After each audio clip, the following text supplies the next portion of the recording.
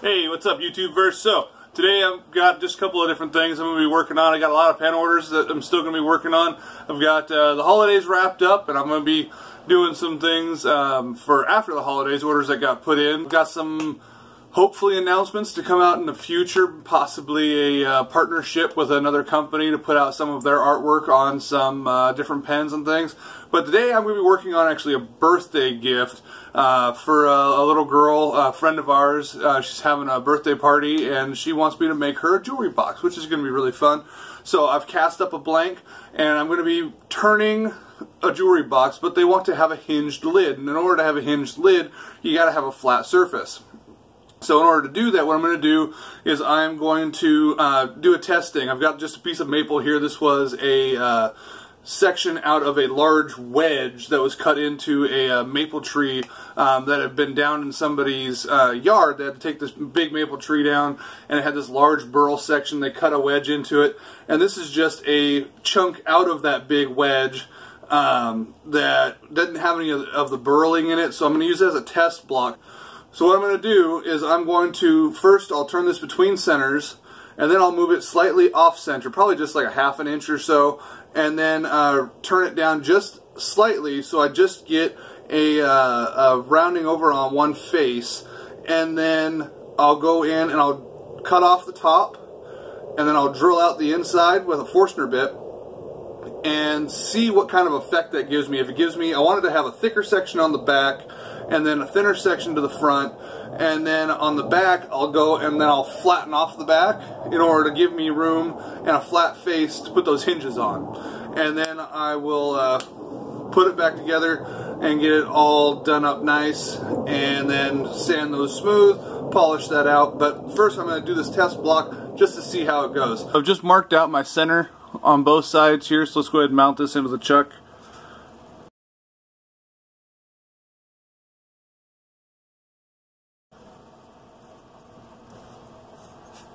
Alright. Good.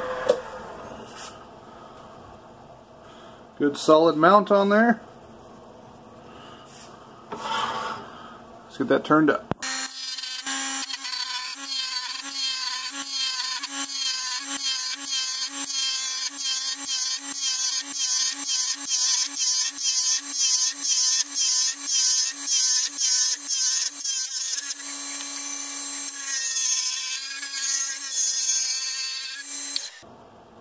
Alright, well, we're close.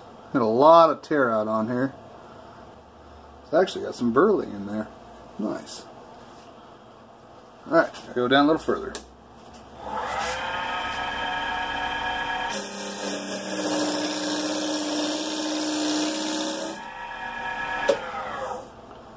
Let's see, is that round? Yes, that's how far I need to go. Perfect.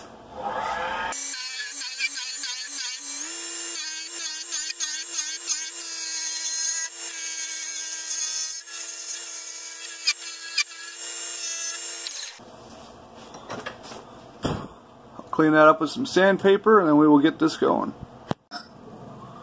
Alright, so I got that all sanded up to about 320 grit, and I've still got some scratches here. I'm not too worried about those. I found that this was all end grain here, and end grain on this side, the way that I had cut it. It was hard to tell once I got it down into different forms which was end grain, which wasn't, with as light as this was and with all the bandsaw marks, but we'll live with that, and we'll deal with that, and that's alright. I'm going to shorten this up, because with how thin this is going to be a kind of a funny looking jewelry box. So I'm going to shorten this up probably to about here, but at first I need to do my offset.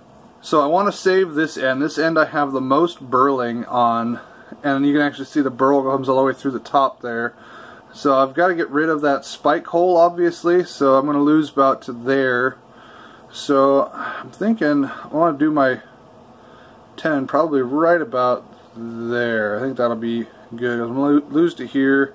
If I do it, maybe I'll half this thing. Maybe I'll end up with 2 pieces. Yeah, I think I'll mark that right there. If I can figure out where I do with my pencil. Mark that there with my pencil. And then on this, we're going to offset this. I've got this burling here, and I want that to be my face. So I'm going to go toward that face on that line, and I have a line on the exact opposite side in the same spot because these were my center drawn lines. And in order to save that, you want to go toward it, because then that's going to be your thinner section. This will be your fatter section on the back side. I think that'll look good. Yeah, so let me grab a ruler here. I love these calipers because they do inches and decimals, or you can do inches and fractions. So I want to go 3/8 of an inch offset.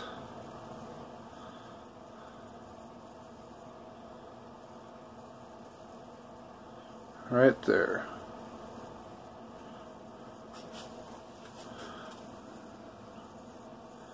That looks like a really large offset. Well, let's go to a quarter.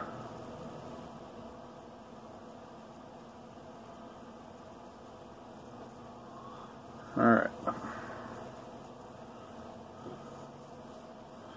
going to go toward my burl.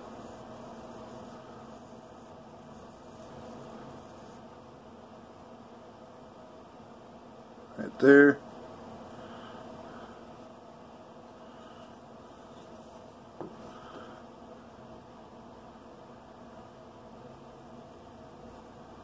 And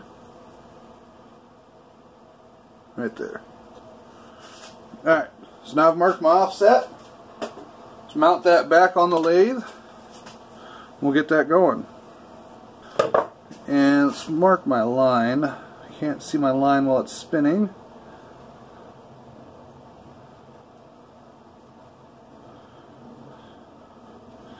That should be good enough.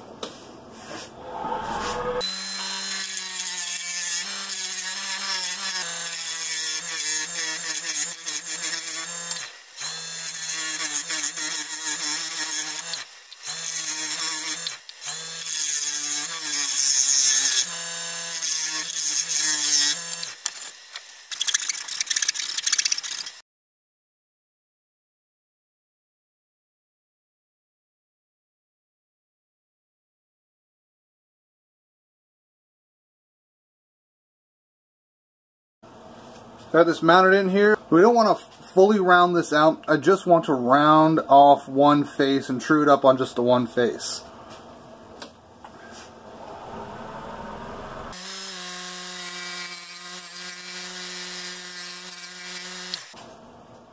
So you can see right here what we've got going. We've got it just cutting just the one face. And I just want to just bring that down a little further, and it's going to just bring in that one side. And I'll probably do it till it gets to probably about this point here, which will mean it'll be on that point there. And then we'll bring this out. We will work on making our lid, and then we'll get this going.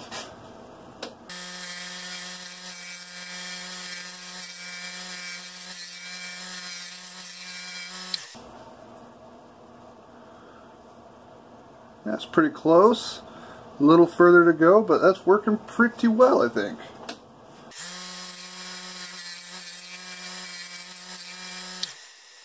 So I've got more in on this side than I do on this side, so I need to clean that up a little bit, and I think we're good.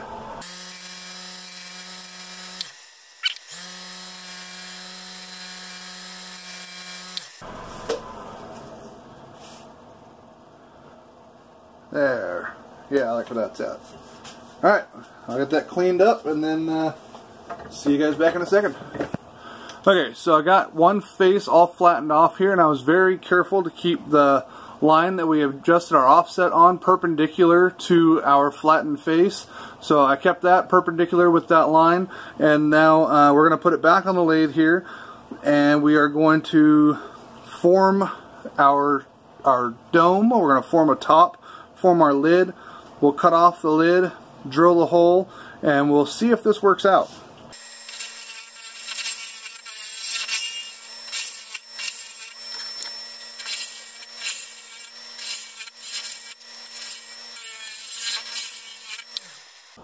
You guys can't see it from that angle. Let me fix this for you. Got that face all cleaned up there, and now I'm just going to go ahead and round over. I just wanted to give it a slight doming effect right here. And I gotta be real careful of these edges because they are chipping out pretty bad.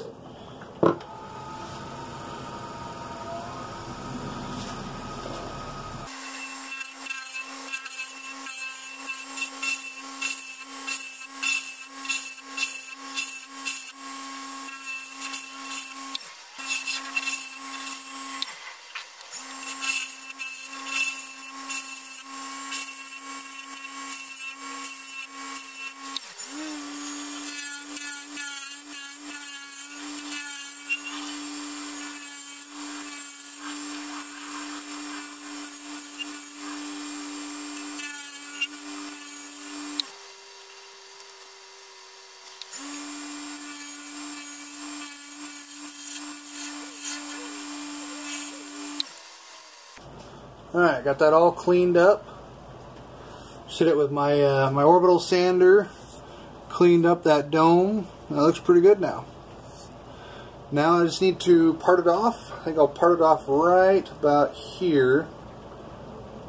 And then we will drill out the inside for our jewelry box.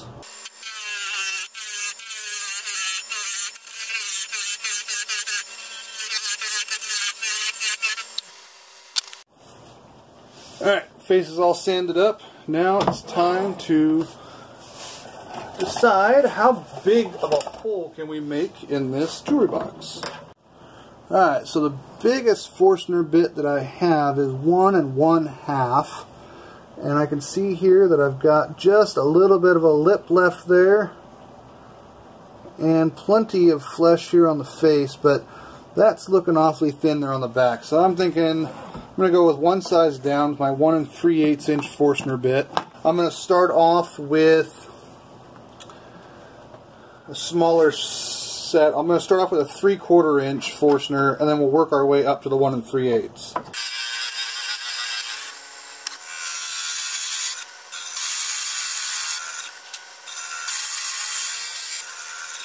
Now I'll bring up my tool rest.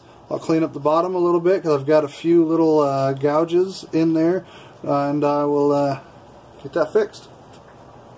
So I took my lid over, flattened off the base, and got it all nice and smooth. And now, if we look here, our lid fits nicely on top of our box. Very little seam line to that. Looks really good. Really happy with how that's turning out. You can actually see some of the figuring actually lines up nicely there. Looks real cool. So we are going to go ahead and part this off. I've got to basically part it off directly against the face of my chuck.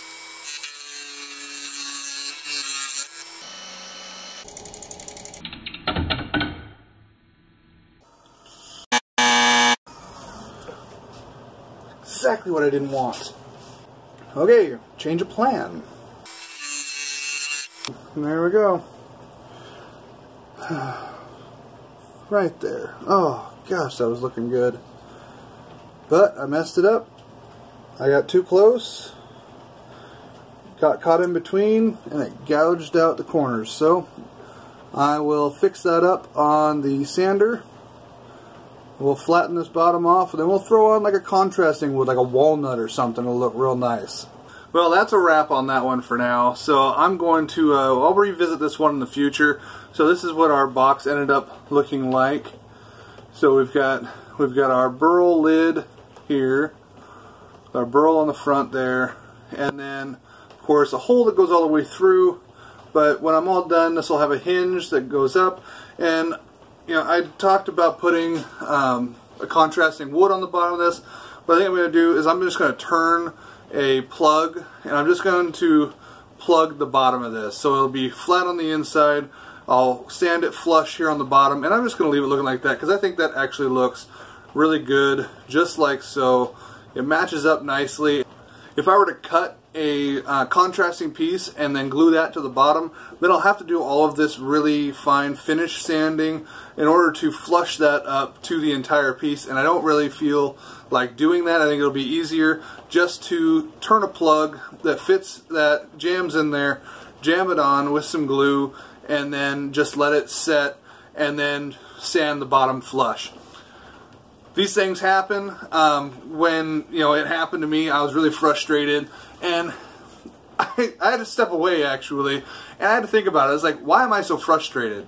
This was supposed to just be a test of concept, because I've got another block, which I'll show you in a second, that I wanted to try this idea that I had in my head. I wanted to try this out on, and the problem was I wasn't going to sand this project. I was going to rough cut it, drill it, and cut it apart, drill it, and do all that stuff.